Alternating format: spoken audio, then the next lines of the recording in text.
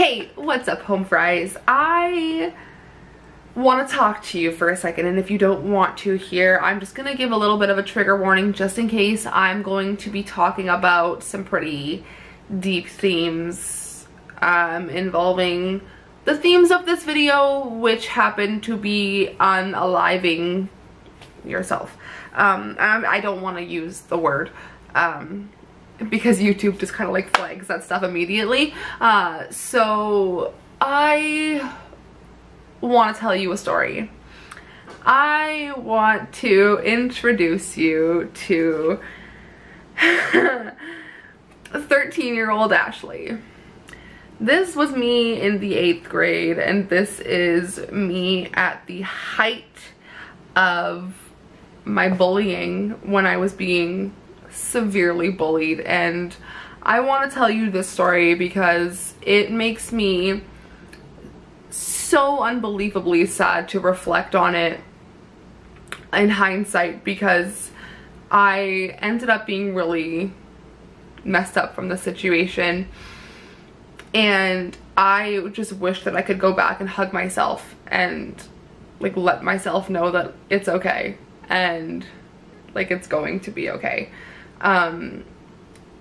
So when I was 13, I was one of the more overweight girls in the class. I wasn't popular by any means. I had weird teeth. I was an easy target for boys to make fun of, and I primarily was bullied by boys, and it really sucked, to the point where one day I opened my locker and there was a note in my locker, and that note was explicitly telling me to not alive myself because I was fat, because I was gross, because essentially it was telling me to unalive myself because I didn't fit in to what the other girls looked like in the school.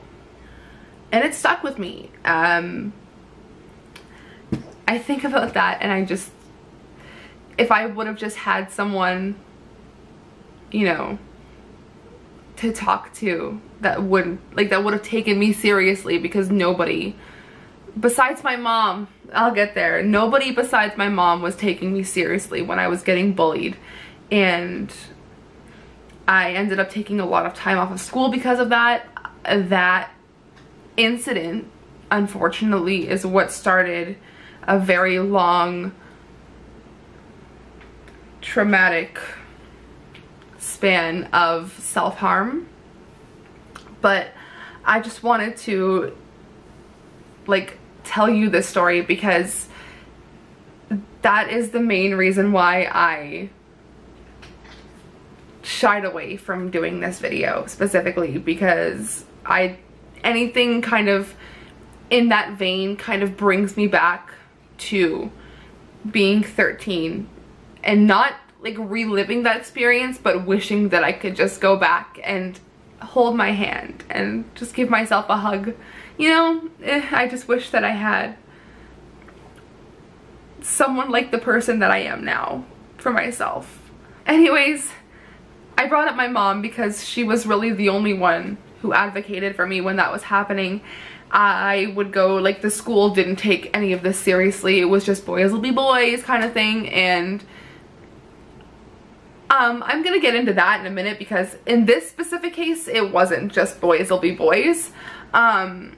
So my mom ended up coming into the school, walking past the teachers in the classroom, getting in my bully's face and saying, like, you don't talk to another person the way that you are talking to my daughter. Like, you do not, like, in any case, you don't speak to another human being like that. But she got right in this kid's face and made him know that, like, that's not right. And unfortunately, he didn't learn a lesson, because that person who bullied me so badly into sadness and self-harm is now in jail for not aliving someone else. But I just wanted to, like, I don't know. I just wanted to preface this whole video with that, because when I was younger, I didn't have anyone necessarily to be a support system other than my mom, and I'm so eternally grateful for her. Honestly, I wouldn't be where I am now if it wasn't for my mom. And when I hear of situations where people are being treated bad, I get so upset, because I just want to be like, I just want to be that person to give someone a hug, and I just want to be that person to let others know that it's going to be okay, because I've been on the receiving end of a lot of bullshit. But time does heal, and obviously I'm still thinking about something that happened when I was 13 years old, and I look at this picture and I see how hurt I was, and I see how sad I was, and I just want to be a person of encouragement and a person of love for those of you who are experiencing a sad time in your life. So with all of that, thank you for listening. Thank you for listening to that story. Thank you for letting me get that off my chest. I just wanted to let you know where I was coming from when I meant this topic is hard for me, and that I am okay. I am personally okay. I just wanted to let you know why I would be getting, or why this situation or topic makes me upset. And just thank you for listening if you made it all the way through that. So let's get into this. This is Home Free, One Voice featuring Billy Gilman.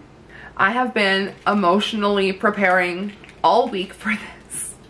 And another reason why it took me so long is because videos like this, they just take a toll on me, and I just kind of have to take a step back afterwards and collect myself.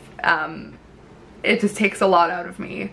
So thank you for your patience, thank you for your respect, and thank you for being here and just being such a positive family for me. And thank you for allowing me to have this platform and to be myself, because that's truly all that I've ever wanted.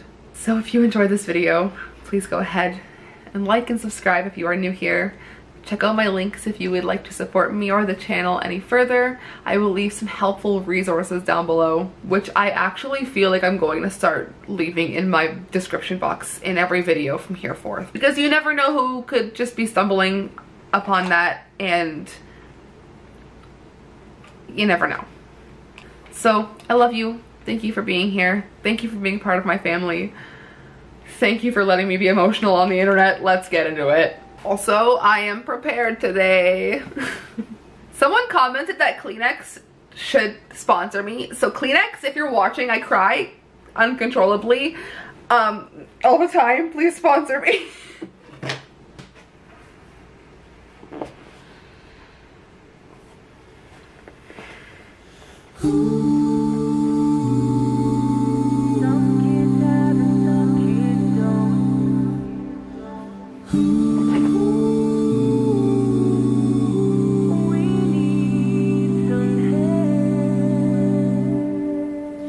Some kids have and some kids don't, and some of us are wondering why.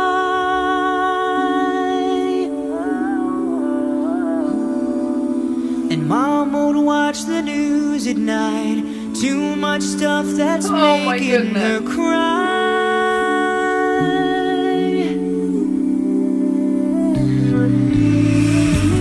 We need some help.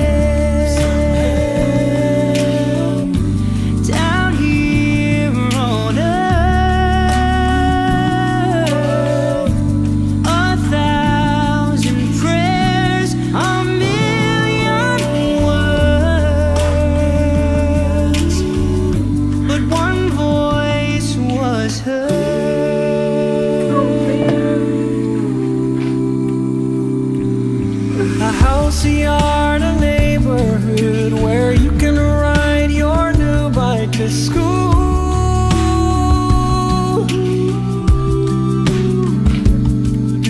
A kind of world where mom and dad still believe the golden rule.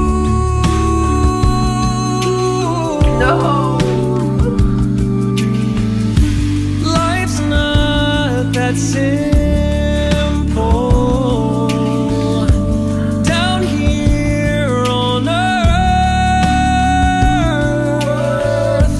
1,000 prayers, 1,000,000 words, but one voice was heard.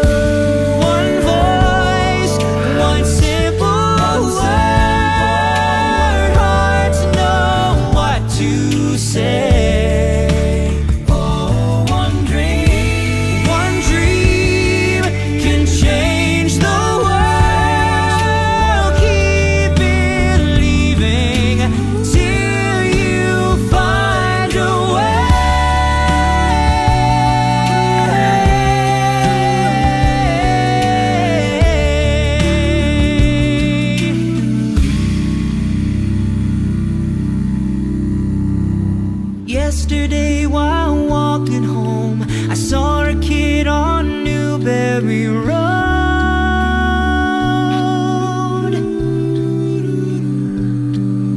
He pulled a pistol from his bag and tossed it in the river below.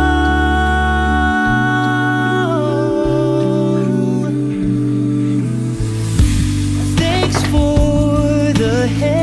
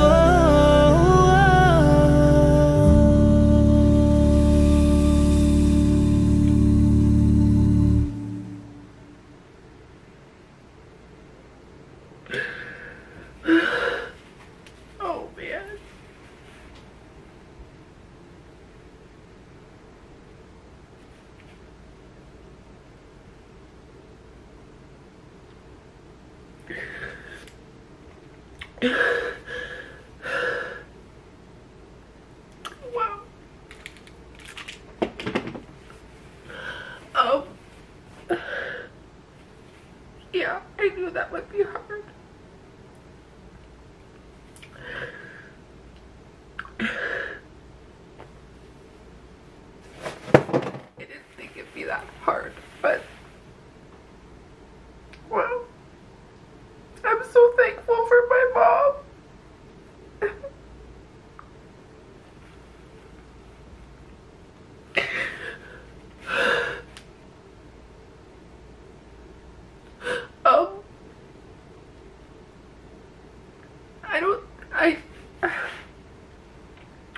I need to, I'll be back.